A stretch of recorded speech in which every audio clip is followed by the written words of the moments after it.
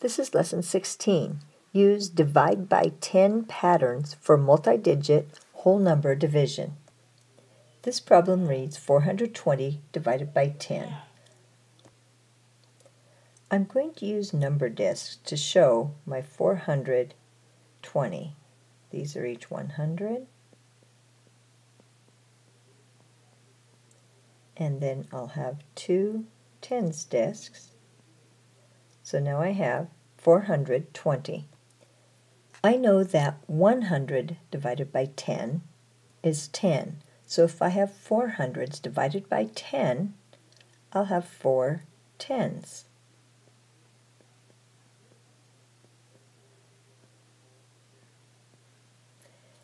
And I know that 10 divided by 10 is 1. I have 2 tens, so I will have 2 ones. This shows that 420 divided by 10 is 42. Let's look at this problem another way on our place value chart. We started with 420. We're dividing by 10. When we divide by 10, our digits will move 1 place value to the right. Our 4 in the hundreds place becomes 4 tens. Our 2 in the tens place becomes 2 ones. We have an answer of 42, which matches our answer that we figured out using our number discs. So we've shown in two ways that 420 divided by 10 equals 42. This time we're asked to solve what is 1,600 divided by 100. First, we're going to solve this problem using our discs. We have 1,000 divided by 100. Then we have 6 hundreds divided by 100. When we have 1,000 divided by 100, we get 10. If we just had 100 divided by 100, we would get 1. So we have 6 ones. 4, 5, 6. Our answer, 10 and 6 ones, is 16. 1,600 divided by 100 is 16. Now we'll look at the same problem in our place value chart. We are dividing by 100, so we move 2 place values to the right. Our 1,000 moves to the tens place. Our 600s moves to the ones place. 1,600 divided by 100 equals 16. This problem is similar to the ones we've just done, except instead of just multiplying by 100, instead of dividing by 100, we're dividing by 600.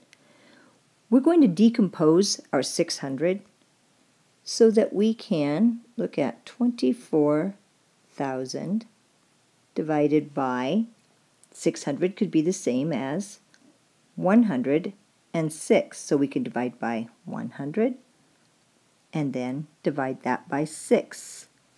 24,000 divided by 100